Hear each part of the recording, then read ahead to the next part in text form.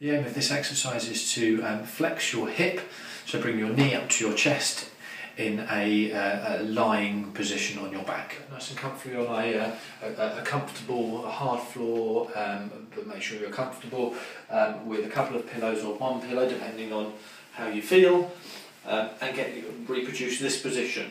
So my arms and my head and my shoulders are nice and relaxed, my feet are on the floor, my knees are at about 90 degrees but nice and comfortable and relaxed, so I'm not clamping them together. Have a bit of a gap between my feet and my knees, and that's your starting position. And then what we're going to do is we're going to get you to bring one leg up towards your chest, and you're going to come in and hold onto it, and you can interlock your fingers like so, over your knee, and then just pull in depending on how hard you want to pull in. Get to the point where you feel a comfortable stretch, no pain at all, then return your leg back to that position. If we go a little bit further with this side, so you come into here, go as comfort allows, don't really push it, and then you pull in like so, and return back to the position. I'll just do one more on the same side.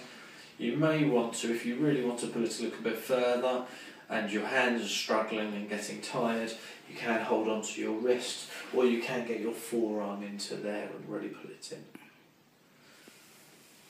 Everything's nice and slow and controlled, and it shouldn't be painful.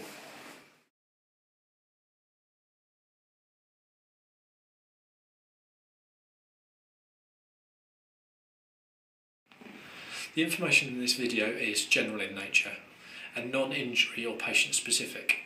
If you do require any more information, please consult your local therapist. I hope this video has been informative and helpful.